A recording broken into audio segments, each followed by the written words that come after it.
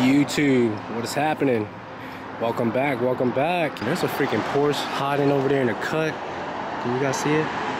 I'll zoom in a little bit. That's crazy. How's everybody doing today?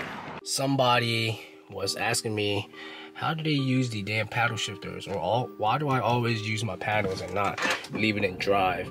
I guess today we're gonna go ahead and explain why. Because I like to feel engaged and connected to my car.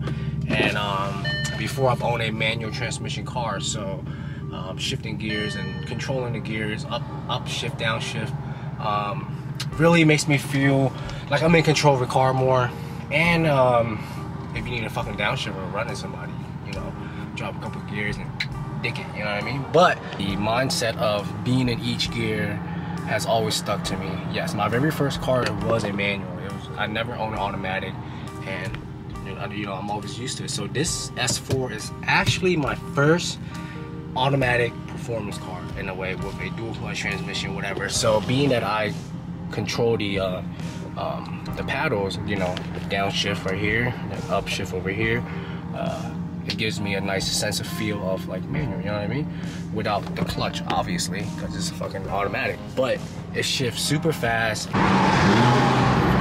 It's definitely like driving in automatic mode, except you're controlling the gears, you know what I mean? Like you actually got to downshift to a lower gear when you slow down, and to upshift to a different gear, you hit this one. So basically now we're in M1. I always drive mine in manual too, like manual mode, M1 mode. So here you go.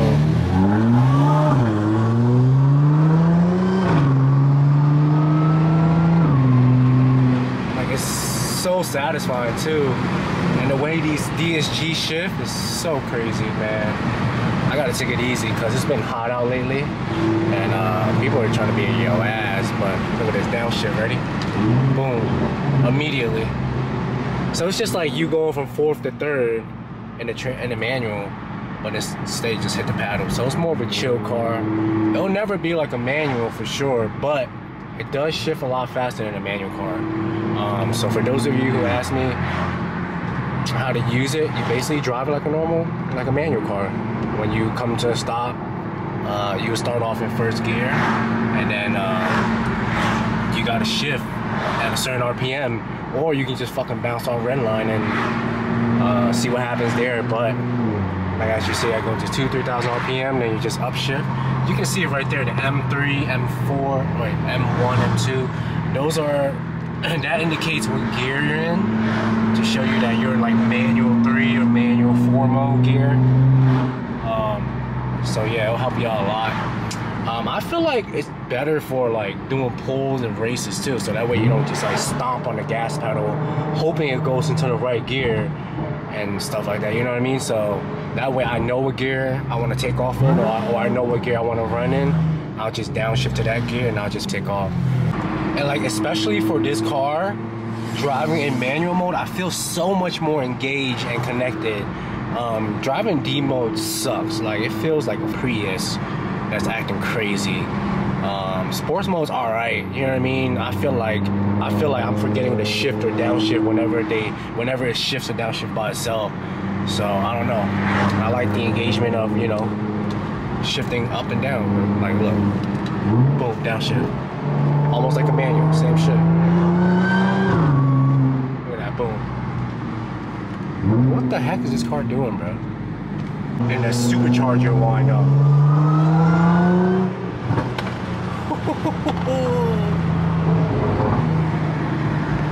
Dynamic mode with the dynamic in M mode is crazy. Beamer. Yeah, oh man.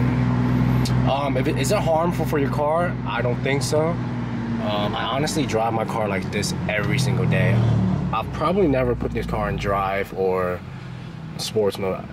To be honest, it never been in sports mode. It only go in drive mode at like drive through or some shit. But 100% of the time, I throw this shit in manual mode, bro. So, and I'm so used to it by now. So it's just like taking off in first gear. You know what I mean? So right now, let me see. First gear, shift to second. See? Ain't nothing hard about it. So downshift. Man, that sounds good.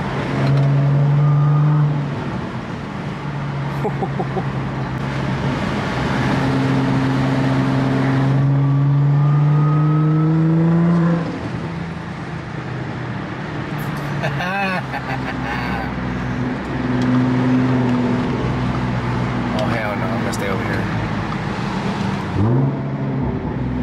Damn, the downshifts are so satisfying. For people who aren't used to it, it might be hard at first, because you got to remember like what gear you're in, but it'll show you right here like M1, M2, M4. So like now I'm in M4, let me downshift to like third, and then give it a little hit.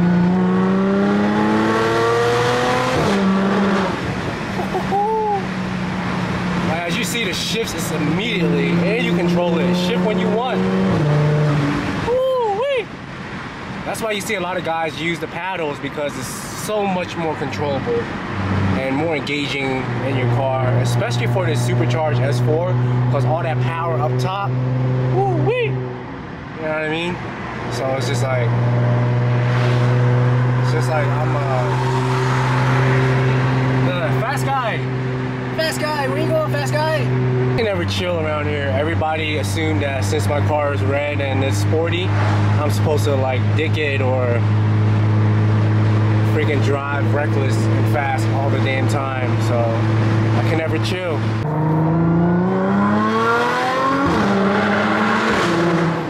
Like, it's so nice to control it. How can you not want to control it? I know a lot of people be busting on my freaking paddle shifters, but they're red, real red carbon fiber, alright? It's not fake. It's immediate downshift, look at that. Once you click it, it reacts right away. Downshift, boom, there you go.